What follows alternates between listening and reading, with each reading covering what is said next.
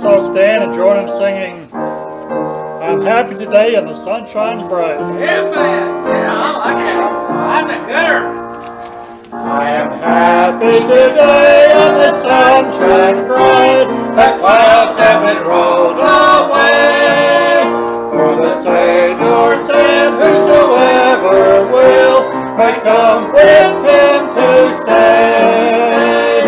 Whosoever surely meaneth me, surely meaneth me, oh surely meaneth me.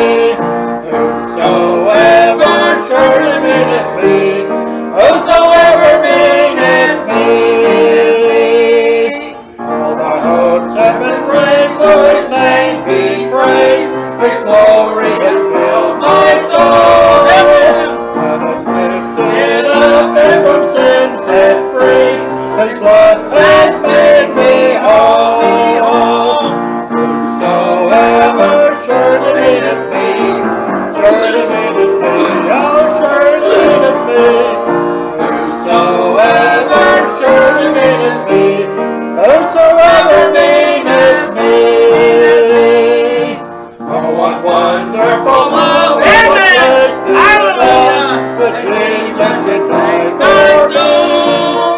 I was lost in sin, for the world I pined, but now I am set free, set free.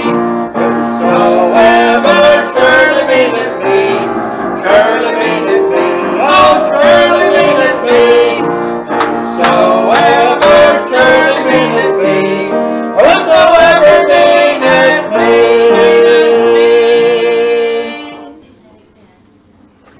Amen. That's a gooder. Let's pray. Heavenly Father, Lord, thank you. You said whosoever will. You didn't just say one group over here or another group over there. You said everybody come. So thank you, Lord, that we got in on that. And Lord, I pray you come and Lord, reiterate that whosoever will may come to you and do whatever business they have to do. You told us to come to you and you'd give us rest. And you'd meet our needs, God. And you'd answer our prayer. So Lord, I pray you'll do that for us this morning. Open our hearts of every man, woman, boy, and girl in this place. And Lord, I pray you have your way. And Lord, when all's said and done, help us to give you the honor and glory. In Jesus' name we pray.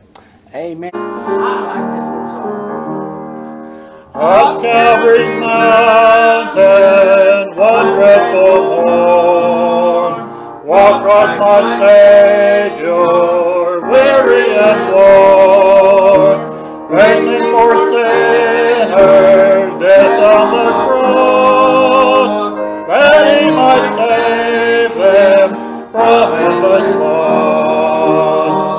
Blessed Redeemer, precious Redeemer, sing thou I see him on Calvary's tree.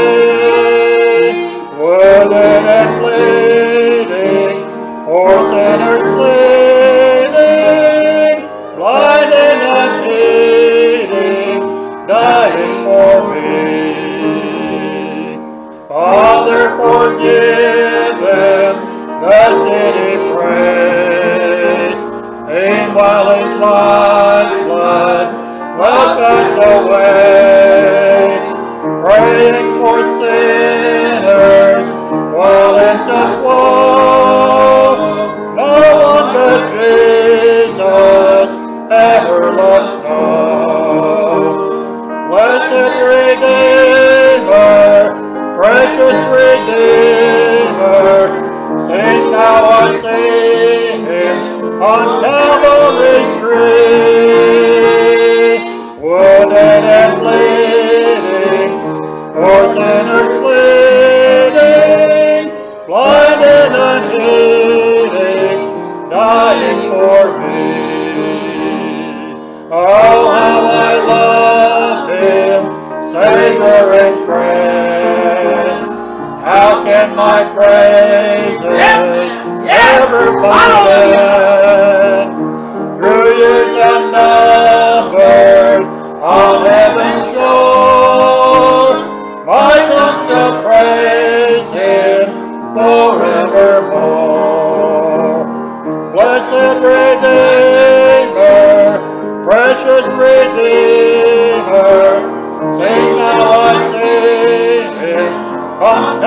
glory's tree.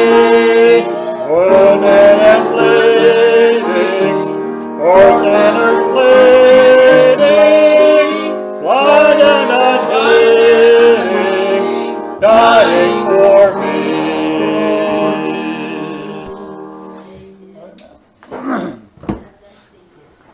Brother Jeff, we got one piece of business we've got to do before we start the service to you. You may or may not know, Brother Jeff's birthday was on Thursday. So we have sent a card around, everybody's signed. Amen. And we'd like to have this, Brother Jeff. Happy birthday to you. Amen. Thank y'all. Amen. That's why I started to walk by the pews and I went, go away, go away. They're busy signing it. I knew what they're doing. It's got little cakes and cupcakes, and I wish I had that much cake. Amen. There's enough candles on this picture here to burn down a forest. Of course, 63 candles on a cake wouldn't be very safe. Well, thank y'all for signing this and thank y'all for this. It's real sweet of y'all. Amen. It gets to a certain point where you kind of observe birthdays, but you wish they wouldn't come so often. Amen. Seems like they come far too often. Well, thank y'all. I'm praying God will bless you for being so kind to your pastor, and I appreciate you loving me, and I love y'all. Amen. And I praise God for you. All right, I guess it's preaching time. Let's take our Bibles and turn to Proverbs 23. Proverbs 23. I'm going to preach this morning about my mom. My mom. Now, Betty Elizabeth Benton is with Jesus. She died many years ago now, and I miss her. She was quite a lady. Sometimes we were like this, and most of the times we loved one another. Amen. I was her only child, male child, and she prized me quite highly. Amen. And I want to preach about my mom. And in verse 22 of Proverbs 23, it says this.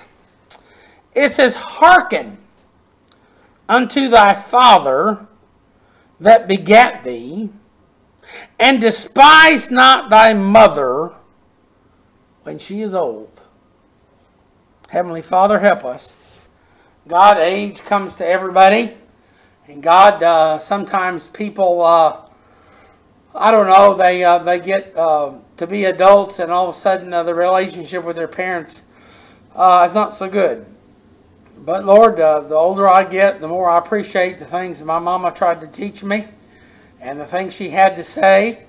And Lord, I pray that folks in this room, God will feel the same way about their mother. If their mother's still around, help them to go to them and say Happy Mother's Day and give them a hug and a kiss and tell them how much they appreciate their mother. And God, if they're not around, Lord, God, help us to remember our mom. Bless us now. In Jesus' name we pray. Amen. You know, somebody said the hand that rocks the cradle rules the world. And that's true. Mothers have a great influence on us, whether we like it or not. Exodus chapter 20, verse 12, gives the commandment, honor thy father and thy mother, that thy days may be long upon the land which the Lord thy God giveth thee. The Bible says it's the first commandment with promise. It has a promise. You honor your father and mother, and guess what? You'll live long on the land the Lord thy God giveth thee. Some mother wrote this. This is a poem by a mother. It says, my child, I do not ask that you repay the hours of toil and pain, the sacrifice of youth and strength, shall not have been in vain. I do not ask for gratitude, but only this, my child, that you shall live your life so well, my gifts be not defiled. The nights I watched beside your crib, the years of love and care, will amply be repaid if once I see you standing there, an upright and honest soul, on whom success has smiled, that I may say with humble child, or humble pride, that is my child. I messed it up, didn't I? That's my child. Would your mother say that's, did she claim you this morning? Amen? Hallelujah. All right, let's look at a few things here. Now, we're going to stay in the book of Proverbs. Proverbs 1, verse 8, talks about an interesting thing. It says, my son, hear the instruction of thy father, and forsake not the law of thy mother. So the first thing we'll go like this morning is the law of your mother. You know, mothers are good about laying down the law. Amen? My mother had lots of little rules that I was supposed to follow. Amen. So I picked out 3 of them. I'd be here all morning if I preached about all of them. One of the ones I heard a lot, and mostly this is for boys, although I imagine some girls probably heard this too. When you go outside, close the door. Now, I don't know why, but kids, you know, they want to go outside, they just go outside. Door? What door? Flies, air, you know, air conditioning, you know, what's that, you know? And I'd hear as I went out the door, if you're going outside, close the door. It should be on the other end of the house. You'd know I was going outside somehow or another. And, you know, you think about that. Well, your mom and dad pay the bills, you know, and little kids don't think about how much it costs to air condition the outside, but it does.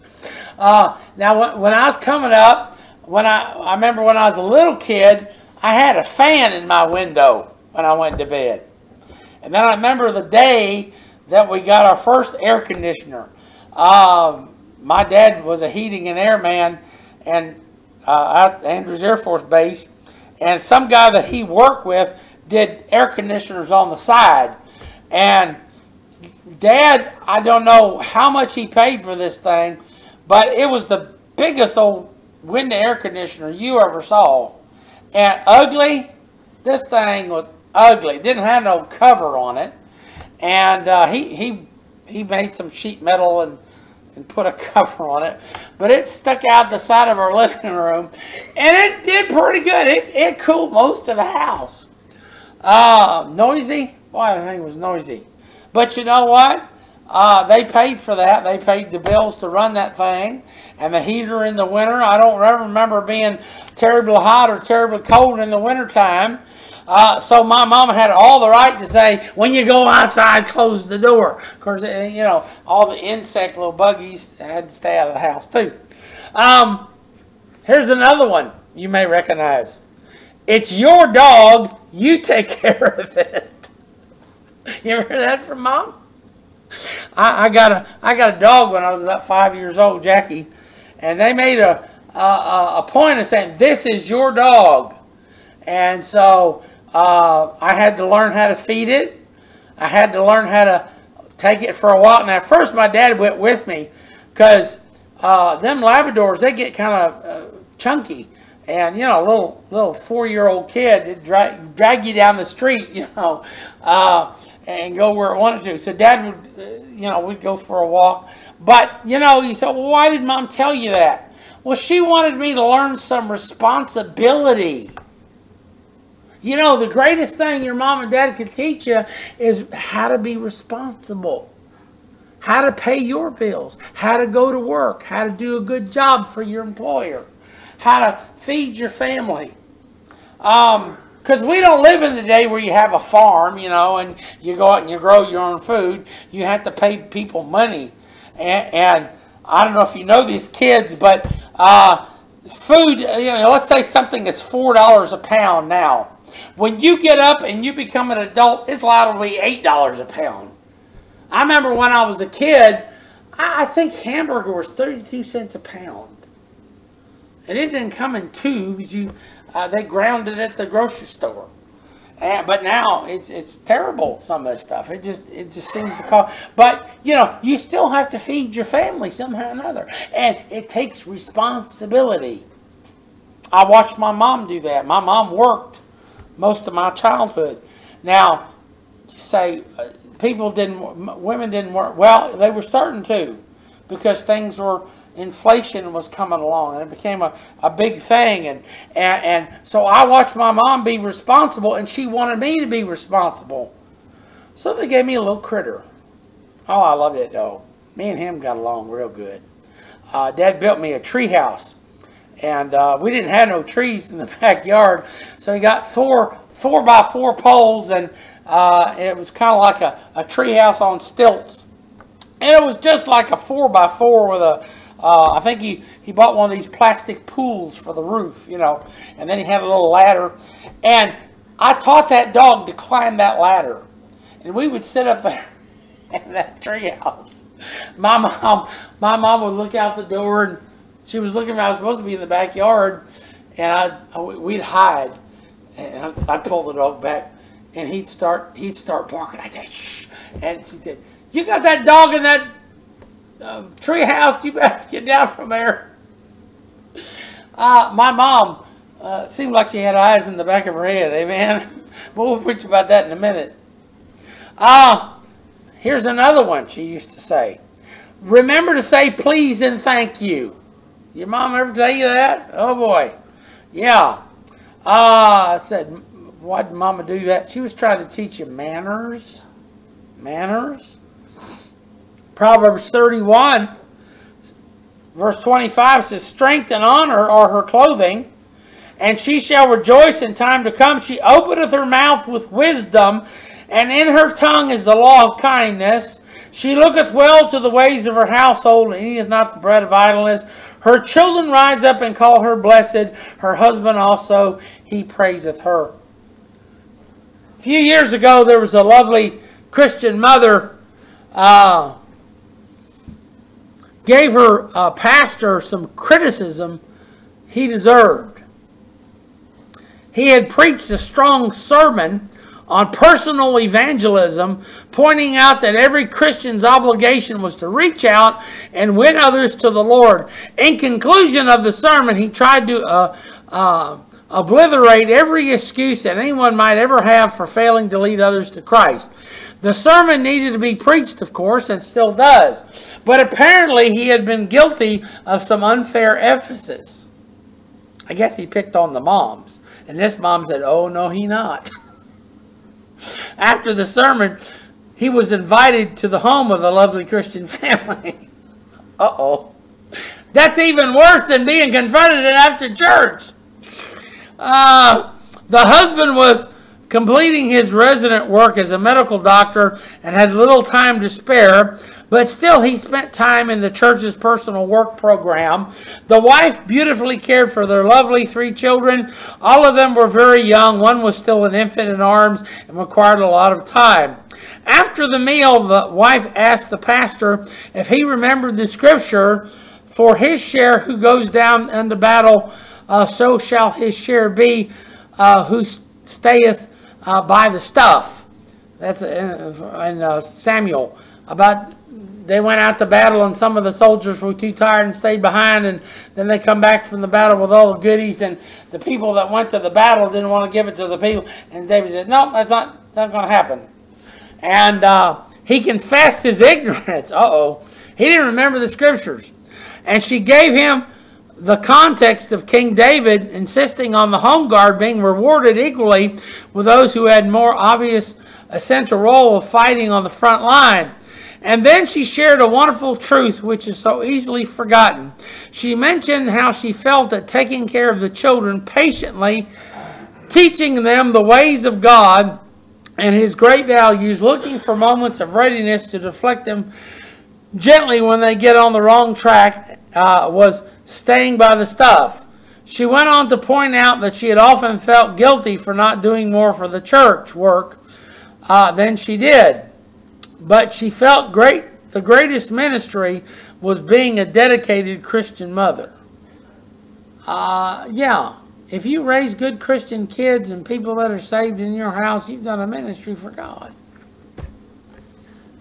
My mother did that. I had the law of my mother. Proverbs chapter 4, let's look at something else. For I was my father's son, tender and only beloved in the sight of my mother. Let's look at the sight of thy mother. My mother always looked me up and down when I went to the house. Do you want to do that? She made sure I was presentable. Look, you leave kids to themselves, and you never seen such a grubby, awful looking thing in your life. They get out there and play in the dirt, or get, the little girls will go in the kitchen and experiment, and they may get in mama's lipstick and have it all over their face. But somewhere or another, they have to go out of the house and meet other people. So mama wanted to present a good family. She didn't want people thinking that she had a bunch of little ragamuffins in her house. So she'd make sure I was presentable. She'd make sure my shirt was tucked in. She'd make sure my hair was combed. She'd make sure my teeth was brushed. When I had glasses, she'd make sure they were on straight and all clean. And if I had dress shoes on, she'd make sure they were polished. Or if I had tennis shoes on, she'd make sure they weren't all full of dirt and ugliness. So she made sure I was presentable. Moms are great. And now when I go out, I look in the mirror and say, okay, am I ready to go to the public? That came from my mom. I thank God for that. What a great blessing. And like I said before, it seemed like she had eyes in the back of her head. All right, it's mom radar or something. I don't know what it is. I'd be in the backyard in the corner of it, around the corner from the back. There's no way she could have seen me from the house, even if she looked out the window on that side of the house. But I get into some meanness. Pretty soon, I hear from the back door, Jeff, what are you doing? I'm like, what? How in the world did she know? Of course, she knew her boy. I was always into something.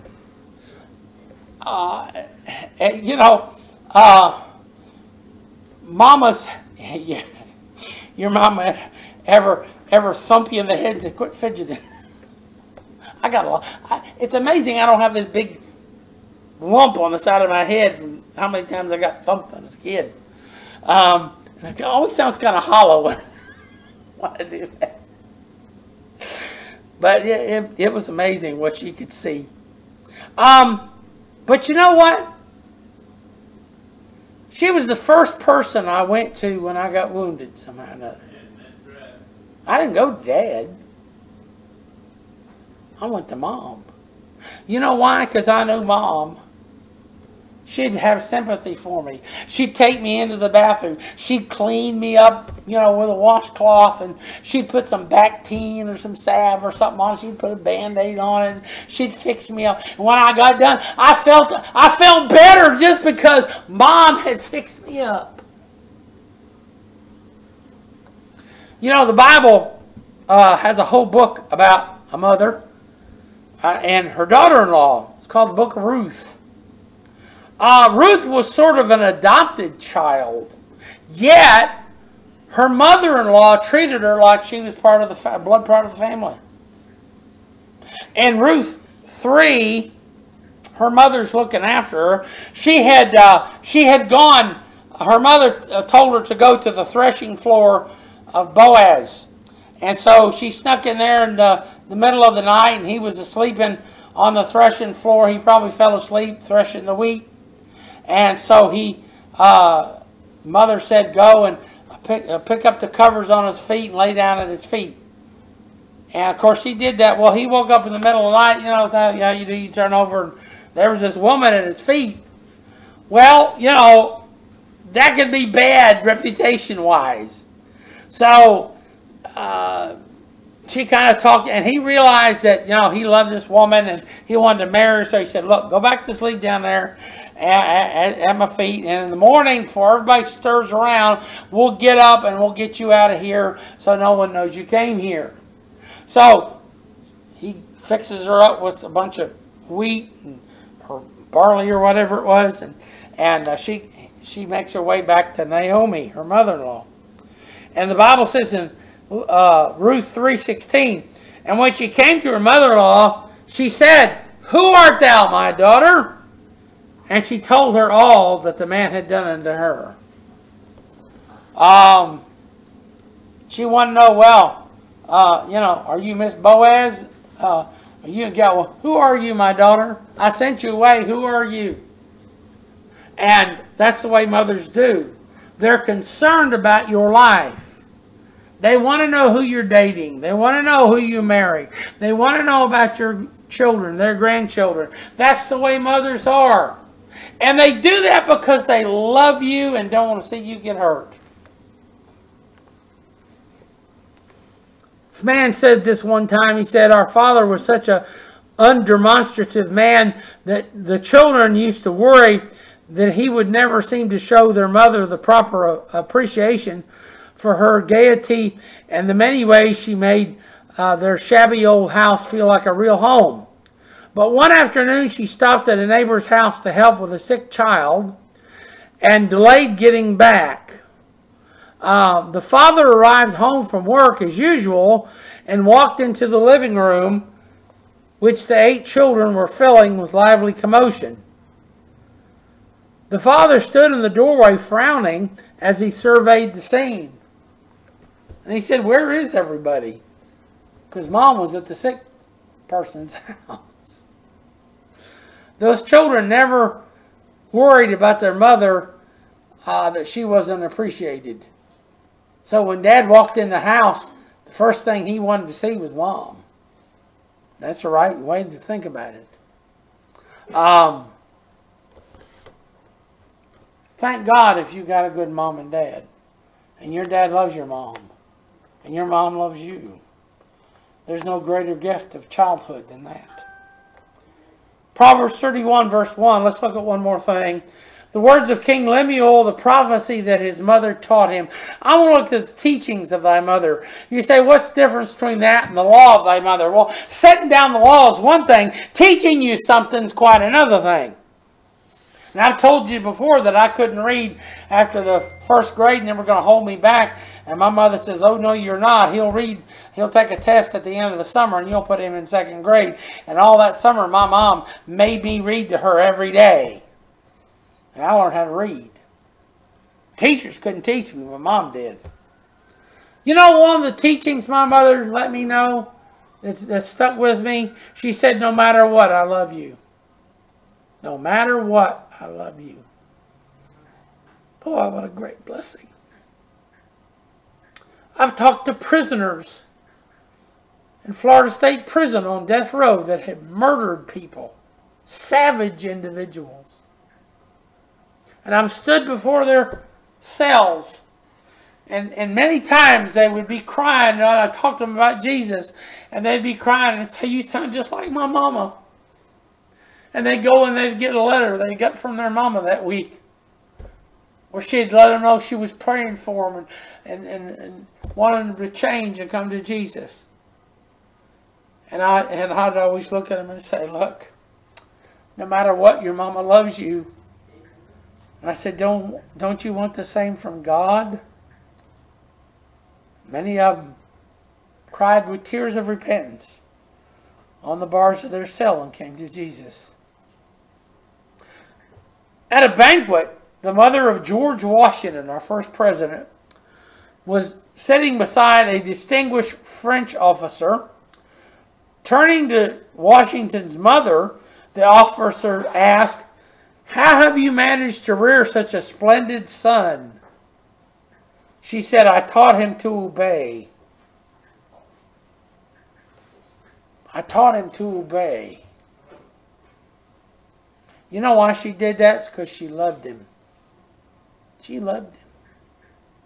You know what else my mother taught me? She would always tell me, "Do your best. Do your best. Children, do your best." There's no excuse for slacking off and being lazy. When you study, do your best. You say, "Well, I make an F in math." It don't matter. Did you do your best? I bring my report card to Mom and I say, "Mama, I made a C- and math." And she said, "Did you do your best?" I said, "Yeah, Mama." She said, that's okay. She was never disappointed if I did my best. No matter what it was, whether it was drawing or painting or building models or doing some kind of sports that I wasn't good at because my leg was messed up. I mean, Mama always taught me to do my best, and as long as I did my best, my Mama was happy with it. Even if it was a complete and utter failure. Isn't it good to have a mom like that? I hope you had a mom like that. One day in first grade, she said, "You need to know how to read." See, you just told us that. Yeah. But that's one of been the most blessing to me in the world. Miss Linda, do I know how to read? How many books I have going usually at one time? I couldn't tell you. Well, it's 4 or 5. I don't keep up with your reading. She can't. I've got 3 books by my bathroom. I'm kind of reading them all at the same time. A sermon book, a book about fairy tales, and some dumb book about cartoon characters.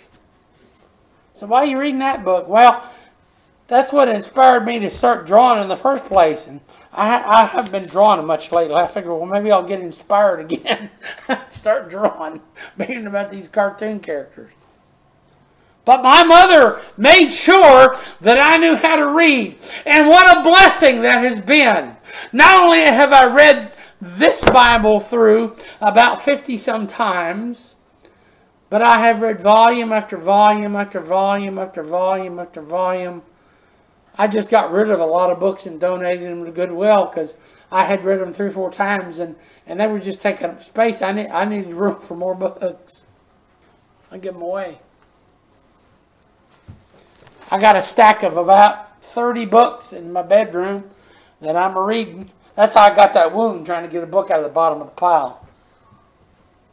Don't ask me how I did it. Blessed thing to know how to read. It's a gift from my mother.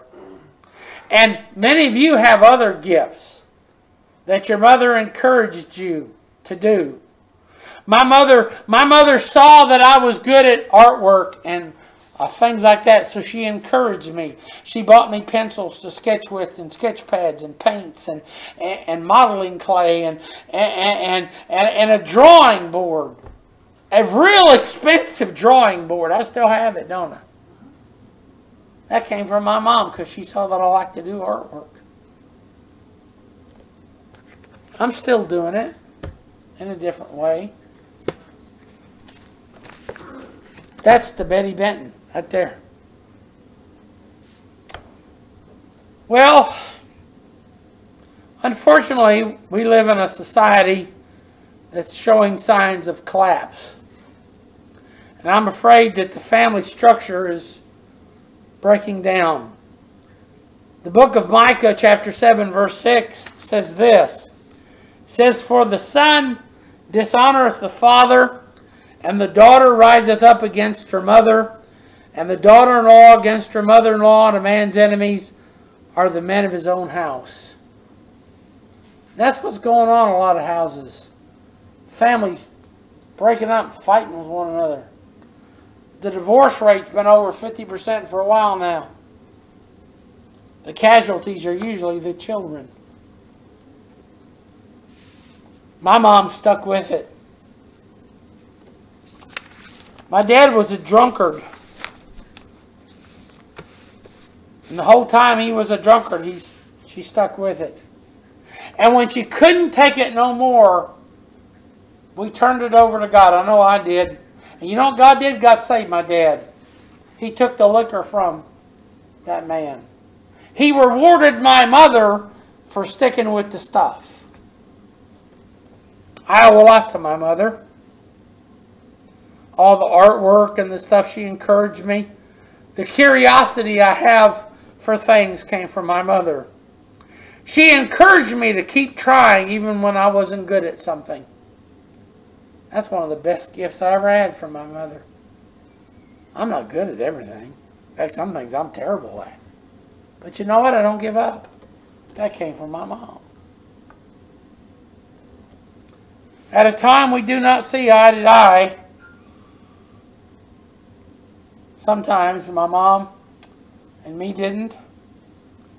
You know why? Because she raised an independent man with his own mind.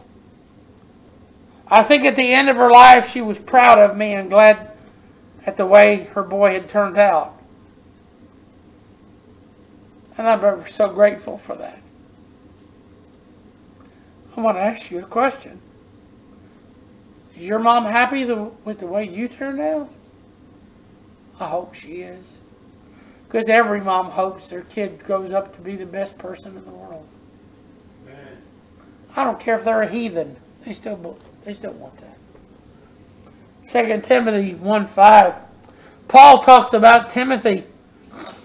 He says, when I call to remembrance of the unfeigned faith that is in thee, which dwelt first in thy grandmother Lois and in thy mother Eunice, and I am persuaded that in thee also. He's saying here, look, Timothy, you're the person that you are today in the faith because your mom and your grandmom had a good influence on you and taught you the right way. Today we ought to be thankful for Mom. And what's more, you ought to tell her how thankful you are.